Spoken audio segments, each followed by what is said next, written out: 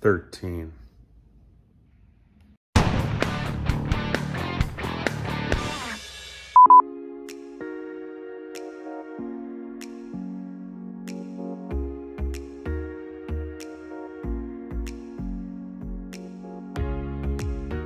So as you guys know by now, the iPhone 13 series is out.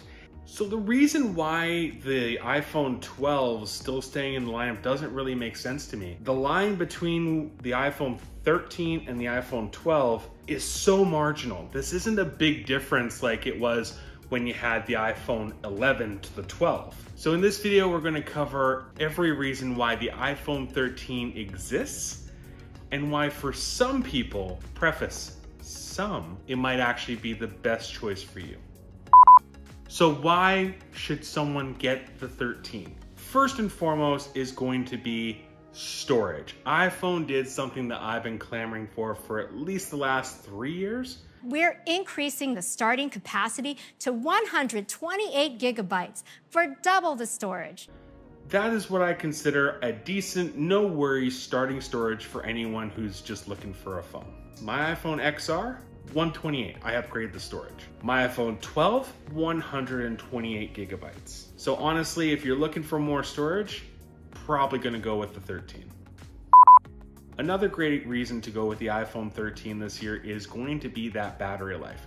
Now granted, I haven't tested this, but everyone that I've been paying attention to since the iPhone dropped has kind of said this is true. So during Apple's event, they did mention that the 13 mini as well as the 13 were getting 1.5 to 2.5 hours more battery life than the older iPhone 12.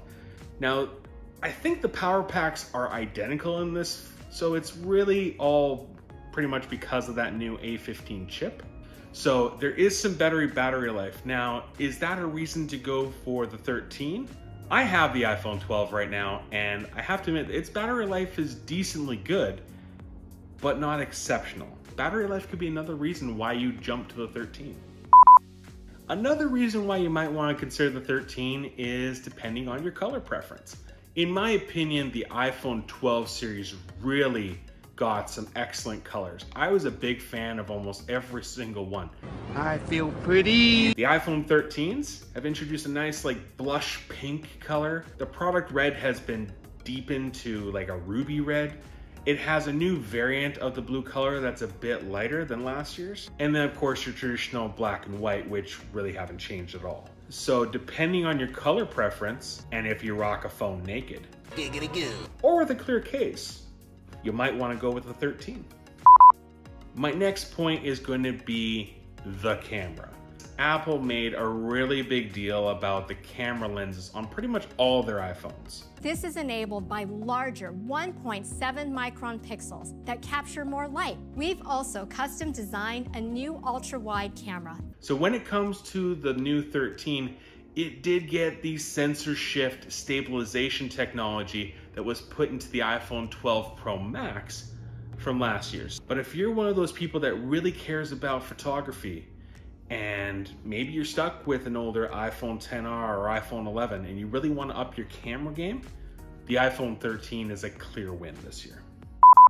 My last reason to go with the 13s this year, ironically, is going to be price. This isn't a huge price gap. Are you bidding, sir? Now, granted, I go through carriers and finance my phone over 24 months, so when you break it down, I mean, the price difference is like $2 to $3. For me, and from the prices I've seen, why go with the 12 if you're getting a slightly poorer camera, a slightly smaller battery, and maybe color choices that aren't your bread and butter? Not to mention that starting storage size. Definitely something to consider. So my final thought on who should get an iPhone 13 this year. We're waiting. Well, if you fall into any one of the categories that I just mentioned, where you'd appreciate the plus that the 13 brings, really any Model 13 is going to be an excellent upgrade for you. However, I would say if you're rocking any iPhone 12, even an XS, XS Max, 11 Pro, 11 Pro Max, save yourself the money. To use Apple jargon, this is definitely more of an S-class year. Do I see bright things on the horizon for the iPhone 14? Yeah, absolutely I do. But that doesn't mean the iPhone 13 doesn't have a place. I've recommended it a ton already over the 12, but that's simply because of their use cases. But this video isn't to tell you, oh yes, go buy the new iPhone 13, or hey, the iPhone 13's trash, don't even bother. This video is more to just let you know there's an iPhone 13 and there's a reason for it. Thanks you guys for watching Vision All Access. So make sure you hit that bell, hit subscribe, and don't forget to follow me so that way you don't miss any Vision All Access content. Thanks for tuning in, and we'll catch you on the flip side.